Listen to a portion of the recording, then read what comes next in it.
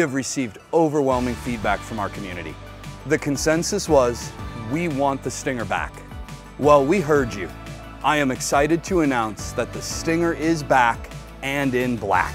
Not only did we hear you about bringing the Stinger back, we also heard you wanted the machine to be more affordable, have current technology, be a compact footprint, and have the same lifetime tech support and service that we are known for. Well, here it is, and I can't wait to walk you through this new Stinger machine. The Stinger series will come in a 4x4 and a 4x8 size. Shown here is a 4x8 model. It will come standard with a 3.5 horsepower Milwaukee router for all our 110 volt customers, with numerous 220 volt cutting head upgrades available. We'll talk more about those later. One of the biggest improvements to the Stinger series is our control system. Gone are the days of ribbon cables, 1990s 37-pin serial connectors, and PCI cards. The new control system is a Centroid Programmable Logic Controller, or PLC for short.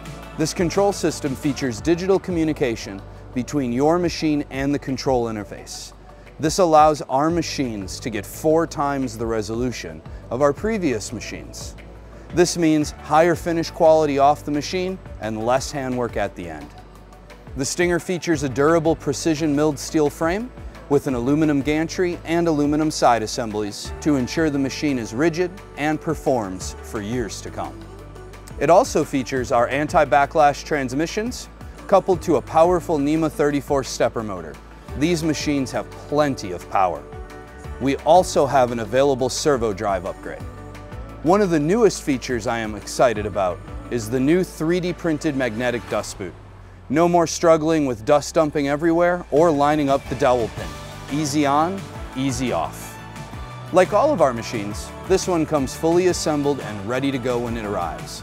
It features VCarve Pro design software and comes with our lifetime technical support. Let's go over some of the available options for this machine. We offer a 1, a 1.7, or a 3 kilowatt HSD air-cooled spindle.